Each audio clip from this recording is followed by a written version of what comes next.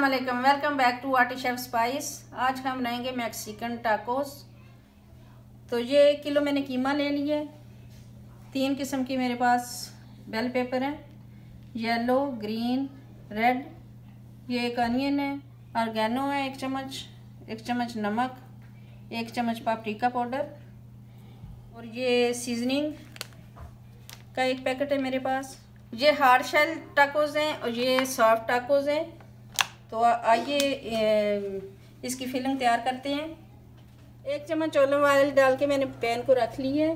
तो अब ये सारी सब्जियां ऐड कर दूंगी।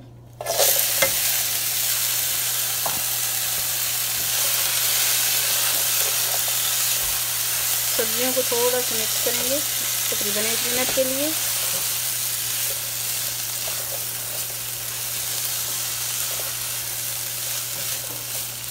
अब साथ ही मैं इसके ये कीमा शामिल कर दूंगी।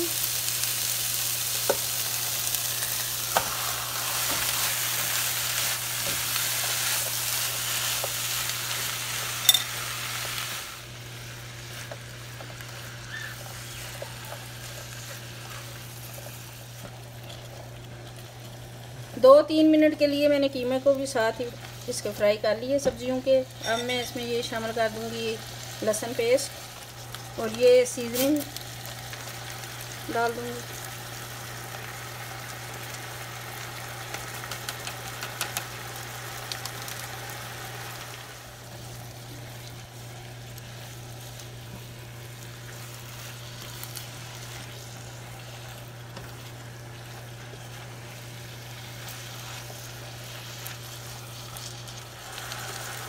अब ऑर्गेनो शामिल करूंगी,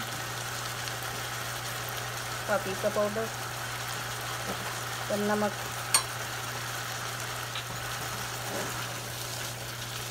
सारी चीज़ों को अच्छी तरह मिक्स कर लूँगी और कवर कर दूँगी तकरीबन 2-3 मिनट के लिए।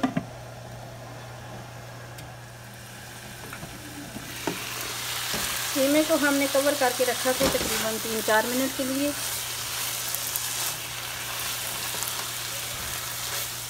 तो अब फिलिंग हमारी तैयार हो गई है। तो अब बनाते हैं टाकोस। अब टाको को हम असेंबल करते हैं। ये रेडीमेड मैंने शेल्स ले ली हैं। किसी दिन मैं आपको दूसरे शेल्स भी हाथ से बनाना सिखाऊंगी। तो ये आप बनाना शुरू करते हैं। ये सबसे नीचे मैं ये चीज़ डालूंगी, हल्की हल्की चीज़, ज़्यादा नहीं डालनी। इसके ऊपर मैं ये कीमा डालूंगी गरम, ताकि चीज़ हमारी मेल्ट हो जाए।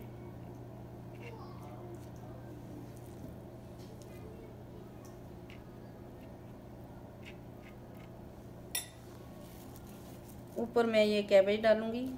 आप लेटस भी डाल सकते हैं और कैबेज भी।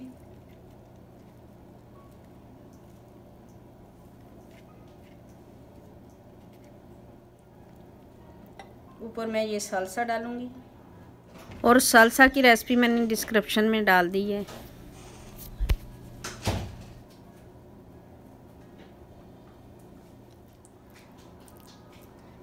अब सबसे ऊपर मैं ये गुआकामोली डालूंगी और गुआकामोली की रेसिपी मैंने डिस्क्रिप्शन में डाल दी है, वहाँ जाके आप देख सकते हैं।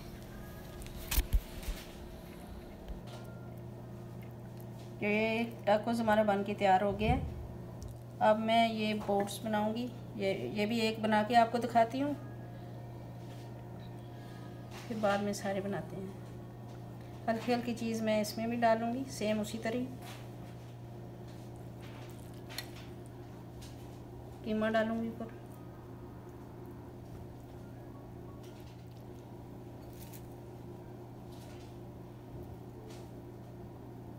लेटिस, सालसा,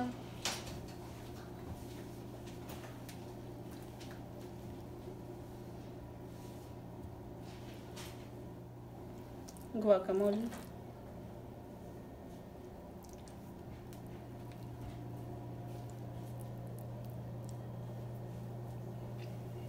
इसी तरह हम सारे शेल्स बना लेंगे। ये सारे टाकोस मैंने बना के तैयार कर लिए हैं।